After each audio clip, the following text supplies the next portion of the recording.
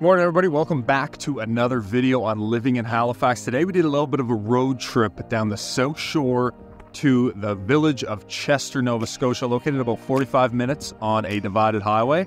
We're going to be doing a neighborhood tour down here. It's kind of almost cottage country, but there's a good mix of people who live here year-round, some who commute into Halifax, and then people who have summer homes, cottages, all that kind of stuff. So we'll try to get you some good footage. We got a little fog out here today, but we're going to be going over the vibe, amenities, and the housing, as we always do. So without further ado, let's get to it.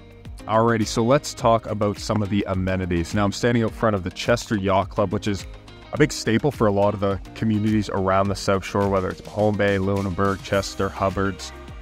Tends to be along the South Shore of Nova Scotia that you get a lot of people with kind of that yachting culture, sailing, getting out in the boat in the summertime, fall, spring. But other factors within Chester, you've got quite a few little restaurants. A lot of them happen to be little seaside restaurants. You've got hardware stores, grocery stores, liquor stores.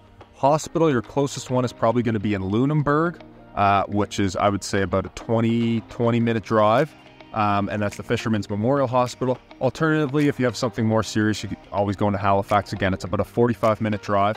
But Chester's also got a great golf club in the form of the Chester Golf Club. And again, this is kind of a seaside, get outside community. So there's a couple little walking trails. You've got the Rails to Trails, which connects all the way to Halifax, where the old railway used to be. And they've torn that up, and you can basically bike or walk or hike along this really great smooth gradient trail. And then, that trail down here kind of wraps right along the coast, so you get some really great views when you're walking along, going over bridges and everything. But again, Chester's going to be kind of your small town, seaside vibe. A lot of people kind of compare it to what you'd find in Maine and kind of up the northern U.S. seaboard there in those smaller towns. But it's going to have everything you need kind of really close by right here.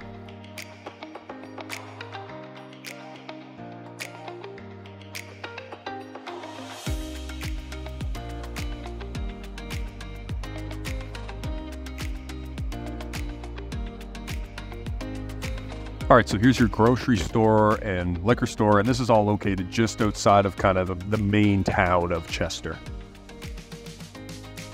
So here's a little pizza spot, as well as one of the many kind of general stores. There's a lot of little arts and craft, I guess, stores around here owned by local artists and whatnot. You get that all the way down the South Shore, which is pretty great.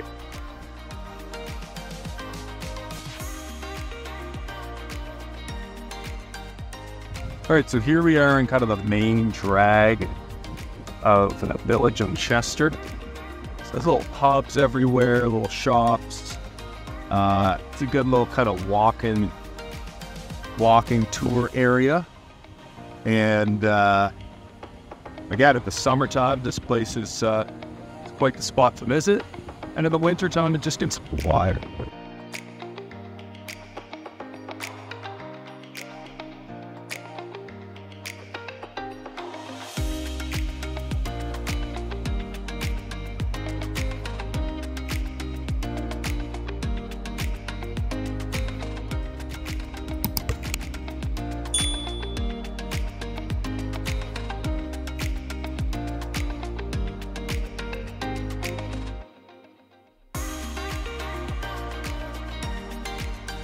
All right, so let's talk about the vibe. Now, Chester kind of is a bit of a vacationing community.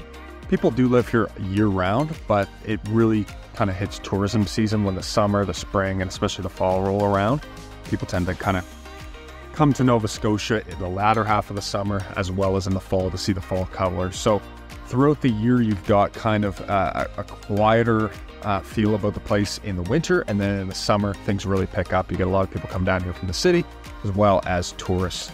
Other than that, though, it tends to be a quieter town. There is some fishing industry down in this neck of the woods and some other local industries, but overall you're going to have a bit of an older population, not as many young folks around here, but you're still going to get a few young families mixed in there as well. So overall, Chester is going to give you kind of a quieter seaside vibe.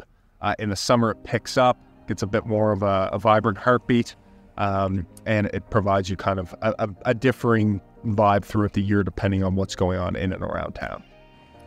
All right, so now when we talk about the housing in Chester, there's quite a few options. Obviously, because we're so close to the city, if you get something on the water, it's going to be priced quite highly. You know, you can get up into the $1 million range pretty quick with some of those mansions.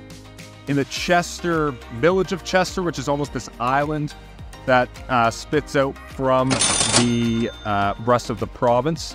If you're in the village of Chester, it can also be quite expensive. You've got big homes like the ones behind me here.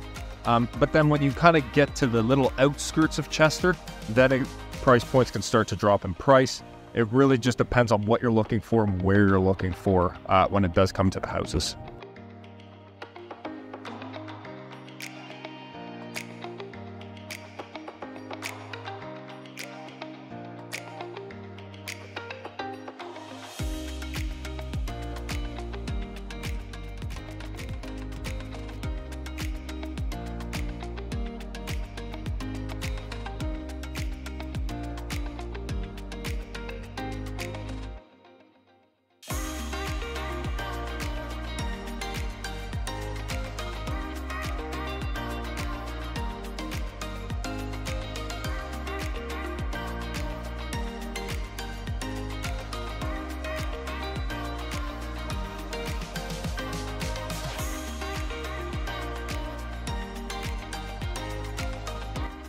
All right, folks, well, I hope you enjoyed this tour of Chester.